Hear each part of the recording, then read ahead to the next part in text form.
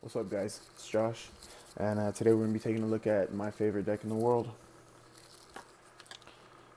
the A Daughtery Tally Ho number 9 Circle Backs. Let's get into it. Alright, so, like the name says, Circle Back.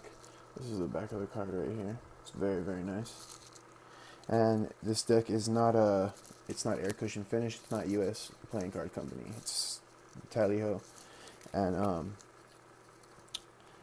it's a linoid finish, as you can see right here.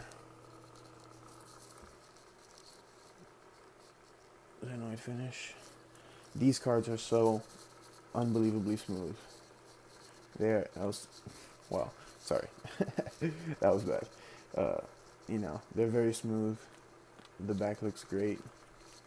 And this deck also has one of my favorite Ace of Spades that I've ever come across. So nice. Intricate designs.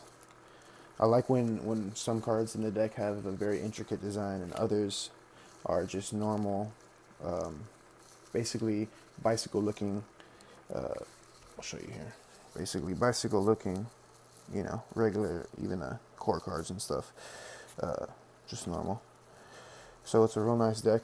I actually ordered one from Illusionist. I couldn't find these circle bags anymore, so I'm trying to take good care of this deck. What I did find on Illusionist was Tally Ho Viper fan back. I ordered one of those. It should be here probably tomorrow, maybe the next day, and I'll do a unboxing and review on it. So yeah, that's pretty much it. Just a simple review on the Tally Ho deck. Pick one up if you're into cardistry.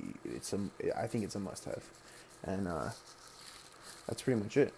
Thanks for watching, guys. Hope you enjoyed. See you next time.